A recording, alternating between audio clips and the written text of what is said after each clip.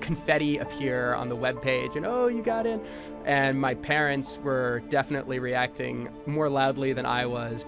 The next step of his journey had been determined. Jack would start college at Dartmouth in the fall of 2019.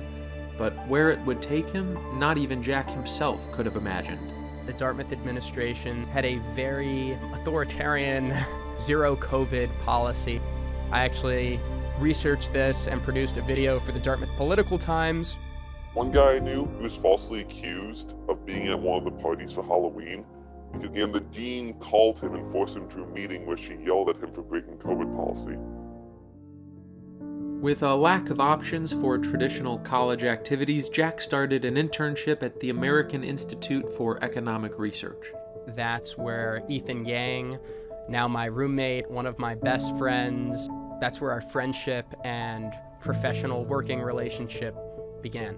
I heard about SFL from Ethan. He strongly encouraged me to join SFL. I went through the door to Narnia, the wardrobe, and on the other side was this whole expansive, fantastical world of libertarian academics and journalists and intellectuals and pundits and politicians and business people. Students for Liberty became his primary platform for activism and for networking. There, Jack hit his stride, taking on multiple roles that promoted classical liberalism while still navigating his academic life. After that summer, I was burning the candle from both ends. I resigned as regional coordinator. Jack would not stay silent for long. He became an active writer and collaborator for numerous publications, such as the Dartmouth Review, the Dartmouth Political Times, and the Learn Liberty blog.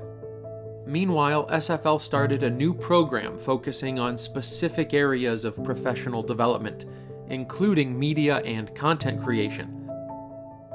By then, Jack was ready to return and pour his passion for writing into something he believed in, Locksmith Magazine, a publication created by SFLers that features articles on classical liberal philosophy and economic policy. Locksmith, in the sense that really our role is to pass on the torch of liberty, to kindle the flame of liberty in other people.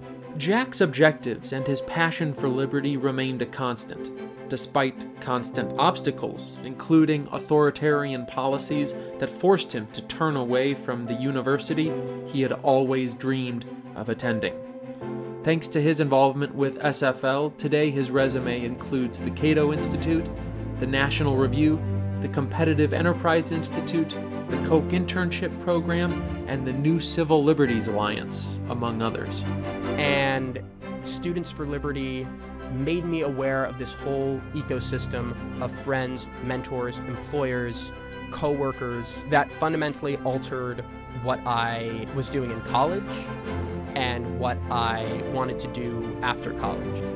When you partner with SFL, you support thousands of students like Jack in finding their way to create a freer future.